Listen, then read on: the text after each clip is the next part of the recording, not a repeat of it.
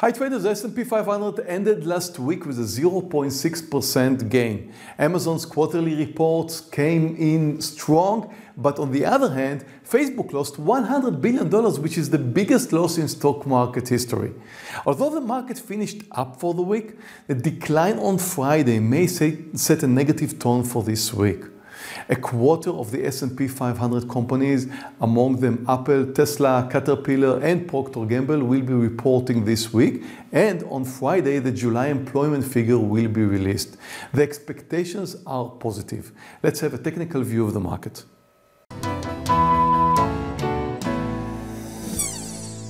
As we can see, the S&P 500 continues its uptrend. We finally moved over the 2800 point, which I mentioned last week, which was the resistance, and now we are retesting it. We are pulling back and retesting what was resistance and now becomes support. So technically speaking, the market continues to move higher. However, I'm a little bit worried about the Friday's pullback, which may set a negative tone for the beginning of this week. So it will be an interesting start for this week to see what happens after Friday.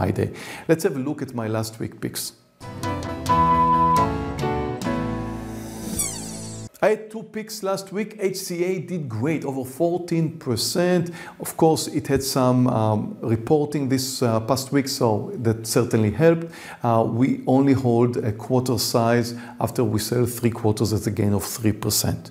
My second pick last week was Bax. Bax long, it failed. For the same reason, reports came bad, and Bax came down. We never lose more than 3%, so Bax is out. Let's have two picks for this week. My first pick for the week is SIG long, over $61.28.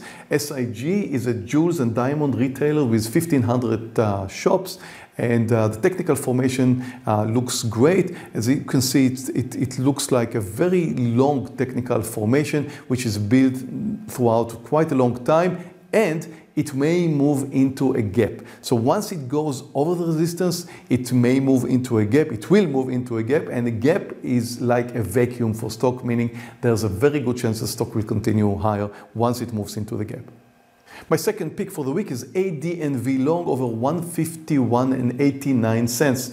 Very nice technical breakout here at the highs. ADNV, the petroleum refining and retail gas stations company from San Antonio in the United States.